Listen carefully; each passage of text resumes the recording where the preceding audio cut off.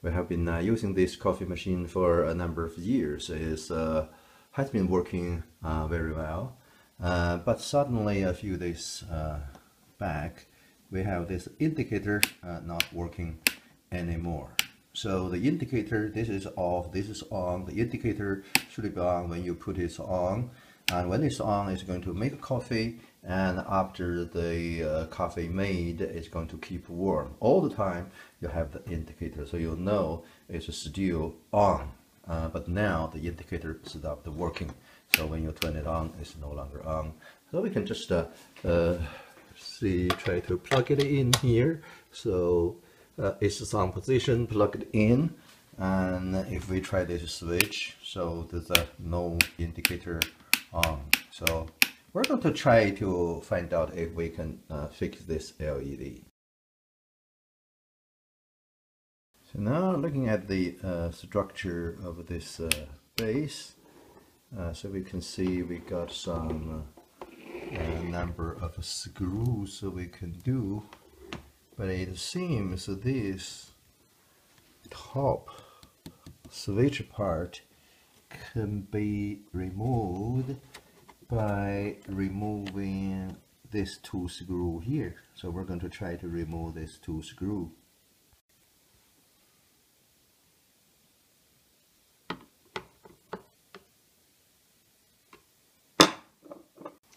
After remove the 2 screw, and this part just from the edge, I used some tools to prise up this top part, and you can see in this part there are 2 tabs, one here and one on the other side, to clip into the base of the machine.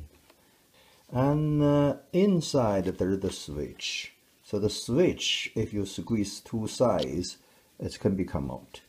And there are 3 plugs. So we're going to unplug and test the switch.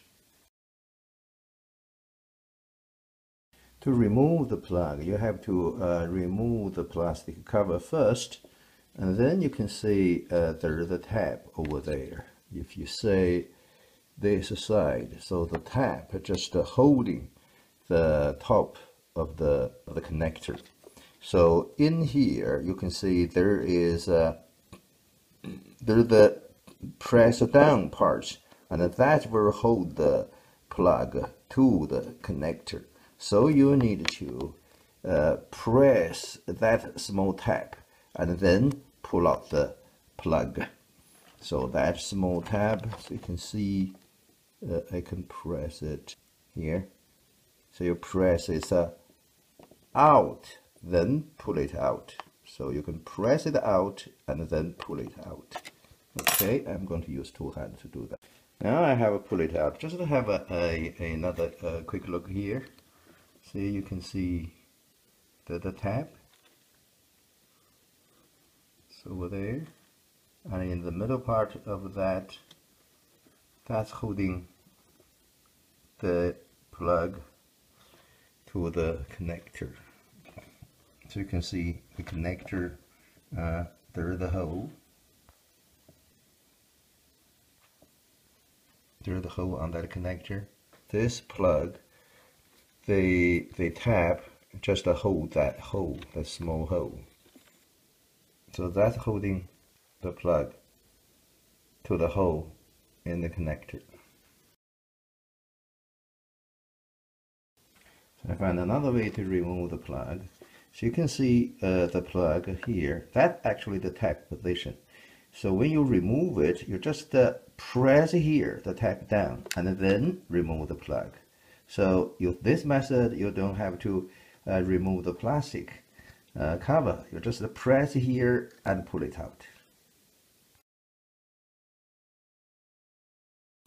To remove the switch, just press the 2 sides of the switch and pull it out. You may need to wiggle a bit to really make it out. So I have make it out this way. So you can see here there are 2 tabs on both sides. So you can just squeeze the 2 sides and push the switch, the hole off. if you see the holder, so we have the two sides, this side and the opposite side. There's the cut for the two tabs. So you can see that one. So you can change a switch in this way. And after you get the new switch, just position it here and push it down, and the tab will be up to hold the switch in the plate panel.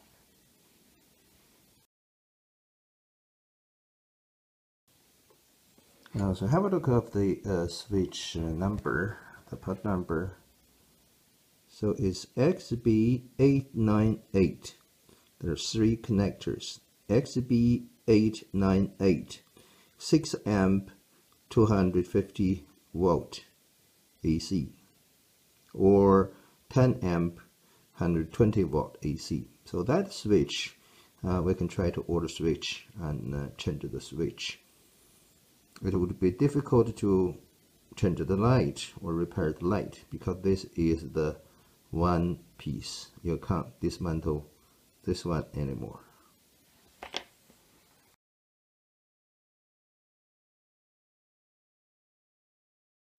I just searched the eBay. Seems I couldn't find the switch exactly like this. If I can't find, I may just leave with the no indicator, all other parts of the machine working.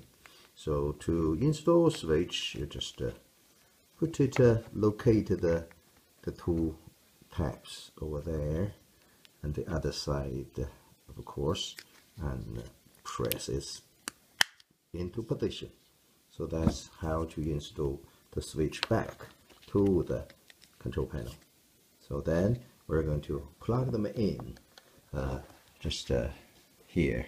So you just plug them in, push it in, it will be okay.